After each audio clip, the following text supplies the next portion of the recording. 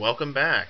This is Brendan Cavalier again from those old videos. So here's our third and final beginner's tutorial, how to make a box.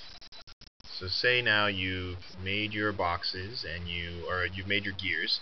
Now you want to put them in a box somewhere, or you want to put them on something other than just that plate. So now we need to go back to my DP. You go back to Laser Cutter Resources right here. Now we're going to click on Laser Cutter Box Generator. Alright. So here we are. We are at a website of the Laser Cutter Box Generator. Alright, so first thing we're going to do here is click on Advanced Options. So I've noticed that on some of the computers this notch length doesn't come up automatically, even if you click on this auto box. Which means you're going to have to switch back and forth between Chrome and Internet Explorer, because when you try and print this out in Chrome, it certainly doesn't work because of our internet restrictions. If you have your own computer and you're doing this at home, then you can do it there. But if you're doing it at school, you're going to have to switch back and forth, because these school computers, this notch length isn't populated automatically unless you have a teacher's computer, and this doesn't print in Illustrator, or in Chrome. So you can switch between millimeters, centimeters, and inches. We're going to stick with inches for now. So the first thing we're going to do is we want to make a box that's, let's make this a little smaller. So 2 by 3 by 4. Now one thing to keep in mind is you probably want to make a box where the three sides are different. This makes it easier to assemble, since sometimes your boxes won't be easy to assemble if they're all the same size. It's hard to tell what's a side or a top or a bottom. Most of the materials that we're going to be using here are going to be 0.12 inches thick. So that's material thickness. That's our material. You see the notch length automatically pops over to 0.3. That's just because the hard board which we use, which is both cheap and very good for our gears and boxes, is 1/8 of an inch thick. If you want to make some art projects like what's showing up on the left hand side over here, we can find some different materials, but you'll have to measure that material thickness using the calipers a few times, get an average thickness, and then put that into the material thickness.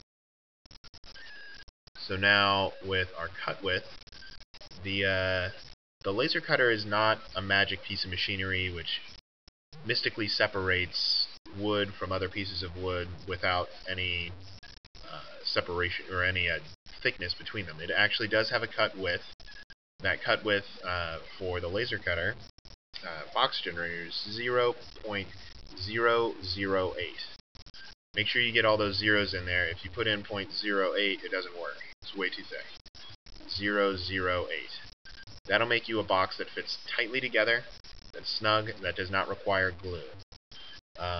It might be a good idea if you want your boxes to last a long time to have it use glue, but it'll hold together all by itself. So now that this is done, we're going to press Design It. And this designs for us a nice box. So on student computers, what you're going to have to do is click Open. It's going to open it, and then you're going to click File, Save as PDF. And you're going to save it into My Documents. And let's just call this Test Box. Test Box. And click Save. So now you have a PDF of this saved as a test box. Again, same with the gears. We don't want it as PDF, we want it as an Illustrator file. So I'm going to come over here, I'm going to press File, Open, go to My Documents, which is here,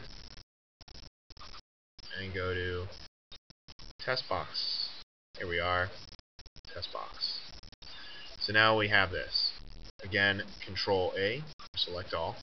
We can click Edit. Should be under here, select all. Or maybe it's not. But now that it's all selected, we're going to press Copy. You're going to close this file. I don't need that file. I need all of my work to be done in the template. if you ask me for help, you're not in the template, which I will recognize pretty quickly, I'm not going to be able to help you. The first thing I'm going to say is, put it in the template. So we've read all this stuff already, right? Already read all that. I'm going to delete it. We're working in the template that's saved to our My Documents, not the one on the shared drive. Press Control V or Edit Paste. There's everything for our box, right? So now we don't need this information, right? What we do need is we need to select these boxes and group them.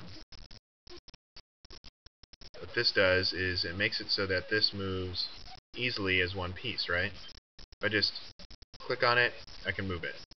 If I click on this, what? I just moved one piece and now my box is kind of ruined. So I need to press Control Z or Edit Undo. I'm going to select it, group, group,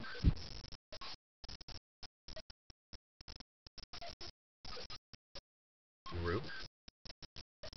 And this is actually something that you guys should learn, is that if you want pieces to stay together, like gears with their shafts or boxes or pieces, they need to stay together regardless of how I want to manipulate them when I want to print them. You need to group them. Alright?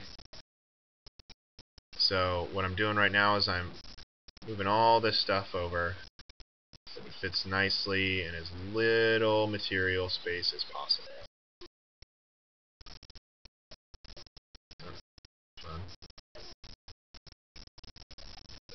And this is what I'm going to do every single time to your stuff.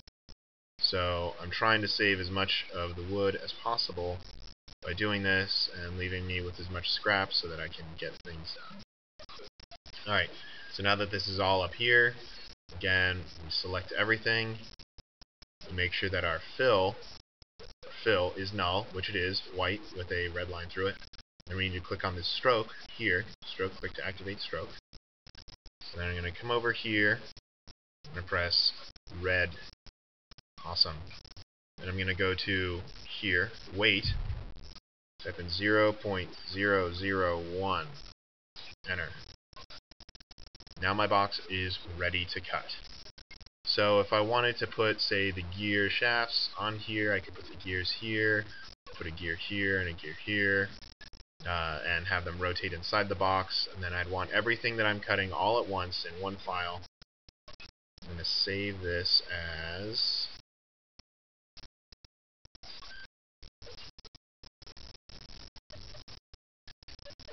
under engineering. Just typed in E for engineering. L for laser cutter files. There it is. And now I'm going to call this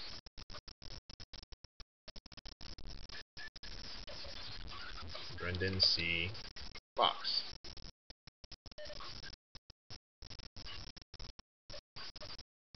Okay. Now we're all done, guys. Thanks for watching. These are our 3 beginner tutorial videos. I'm going to be coming out with a lot more of these for more advanced things and how to cut all sorts of fun shapes. Thanks, guys. Bye.